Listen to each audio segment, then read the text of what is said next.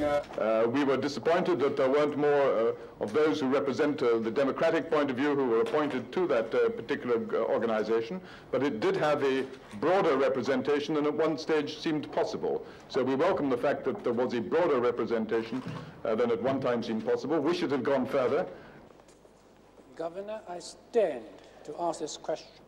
By accepting China's definition of acts of state?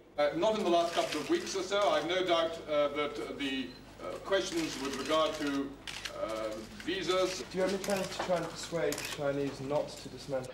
Inevitably, as we approach June 1997, there are a number of matters still to be finally dealt with, the range of issues, and I will be happy to cover all of them with my Chinese colleagues when I see them in Peking. But first I want to hear the views of the governor, the views of LegCo, the views of the people of Hong Kong, so that I can be fully informed, very sensitive to how these matters are seen in Hong Kong, because it's Hong Kong's interests that we are very determined to ensure are made known and are taken account of.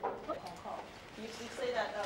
Did you mention human rights? We traditionally do raise these sort of subjects when we meet Chinese leaders. When I met the Chinese foreign minister in London, that subject was raised, and I've no doubt it will be raised on future occasions as well.